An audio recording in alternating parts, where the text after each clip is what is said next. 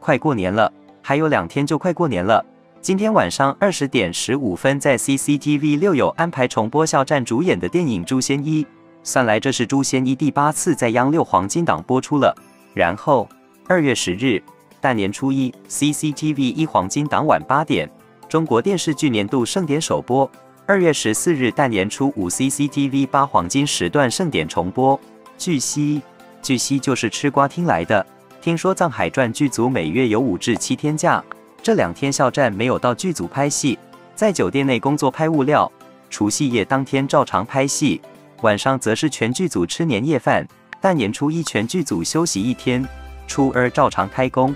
前几天有在视频里提到，今年肖战不回重庆，爸爸妈妈预计明日来横店陪他过春节。然后海外小飞侠又要开心了，尤其是米兰的小飞侠。据悉2月22日、2月24日出差米兰时装周看秀，时程如下：2月22日上海浦东飞米兰马尔彭萨，2月23日在米兰时装周看秀，参加 Gucci 和 TOD'S 时装秀。2月24日由米兰马尔彭萨飞上海浦东，抵达上海的时间大约是2月25日凌晨5点50分。今天也是一个开心的日子。2月6日0点一过 ，TOD'S 全面更新物料。使出 TOD'S 全球品牌代言人肖战的最新广告大片。2024年刚过了1个月0.5天 ，TOD'S 品牌首位全球代言人并出镜新季全球广告，属于肖战的开始。有网友发现 TOD'S 还把肖战写进简介，怎么那么爽呢？先是让外国先牌主动赠送特别定制，又是让 TOD'S 写进简介，肖战让外国的高奢品牌主动表露诚意，不卑不亢的合作。才是中国明星该有的姿态。还有发现上海新天地真是个好地方 ，TOD'S、Mars 跟宝诗龙的地广站全面铺开，真是赏心悦目。艺人接受采访，讲真，即便见惯了风云的人，多少也会有些紧张与防备，这是人之常情，这也是采访者的先天优势。肖战作为内娱最热最红的明星也不例外，也一样被摆在被审视、评判、提问的天秤上被衡量。然而，肖战的表现让早就做好心理建设的采访者颠覆了想象。计划1个小时的采访变成聊天到深夜，肖战的娱乐圈之旅可谓坎坷至极，总是要不断的卖砍迎黑，真是应了那句话：每个成功者的背后全是故事。可当一个人闯过所有关口，站在高处，再回首，就会有一览众山小之感，所有经历的一切也变得云淡风轻。当然，这个人必须要有广阔的胸襟。长远的格局，而不是斤斤计较、睚眦必报的人。于是，肖战在置顶至红5年后接受了某杂志的采访，而该杂志的采访者急着为发生的艺人同酬，做了很多心理建设，提醒自己要客观、要平视，不要被粉圈裹挟等等，才来面对肖战。讲真，每个采访者都不可避免地从各种渠道获得多种信息，从而对受访者有一个初步的印象。而肖战呈现在他面前的松弛、随意、得体的状态，他的谈吐、他的思想深度等方方面面，还是彻底颠覆了他的想象，也深深的被打动，以致交谈甚欢。时间飞逝，肖战的采访如他所说，很好看、生动有趣、有深度、发人深省。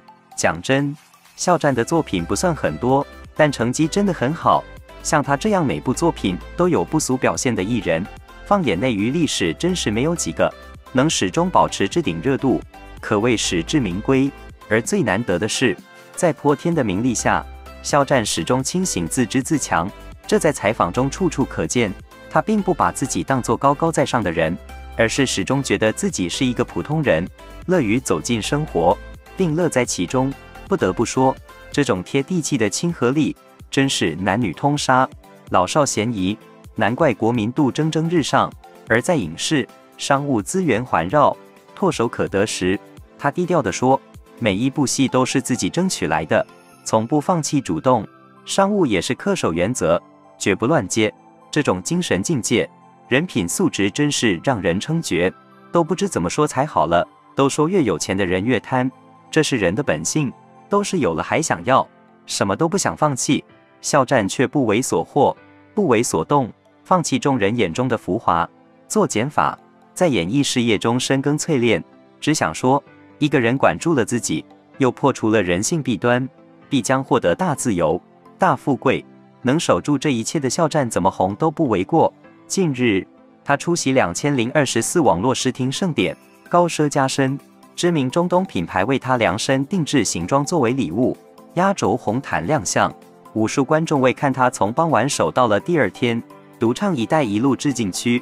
在一众优秀的资深戏骨讲述人中，他的青春之姿多人眼球，令人惊叹。这所有之顶风光背后，是克己，是努力，是舍弃。采访者说，敢表达是成熟自信的直观，更想说，有底气的舍才是自信从容天地宽。肖战出席盛典后，又有一大批人再次破防，靠造谣 P 图，疯狂诋毁，真是一副穷途末路之态。讲真，人要选对正确的方向，做对的事，才有虽曲折但始终向上的未来。反之，只有在自己挖的泥潭中湮灭。有道是，如星河交错，人的一生会经历很多错过，却未必都归于遗憾。没有平白无故的经历，只有真实可感的累积。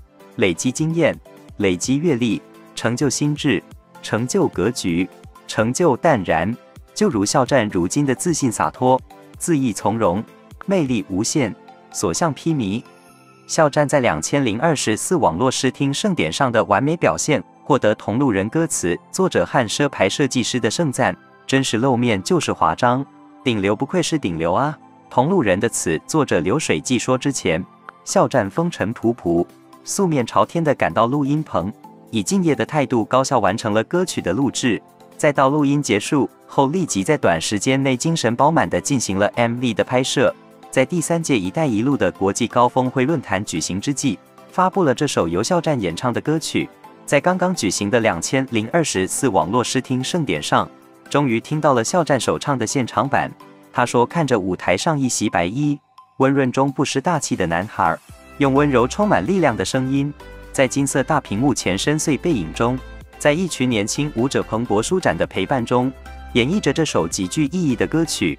一瞬间觉得极简而充满无限可能的白，恰如这10年这一路无数同路人们一步一个脚印的开垦着、跋涉着，终于渲染出太多辽阔而斑斓的色彩。随着肖战的演绎，画面中出现了盛典之于这首歌的解读。最后他感谢了肖战的完美诠释，文字很长，字里行间都是激动和幸福。负责肖战此次服装的相关专业人士也表示，肖战身穿特别定制西服的设计师也非常满意肖战对这套衣服的展示效果。该业内人士说，设计师先生非常满意，肖战超强还原了设计的效果。另外他还说到，看到肖战工作室发的一组物料有被震撼到，感觉设计中的一切跃出了平面手稿，在眼前鲜活生动起来。应该说，不管是词作者还是设计师，都属于创作者。对于一个创作者而言，自己的作品能够被完美的展示，那就是最幸福的事。早有网友评论说，肖战不仅仅是大导的缪斯，更是设计师们的缪斯。我觉得此话还不够大气，肖战应该是所有创作者们都心仪向往的缪斯。他能唱会演，会展示会表达，这样的全能六边形战士，怎么能不得到更多人的喜欢呢？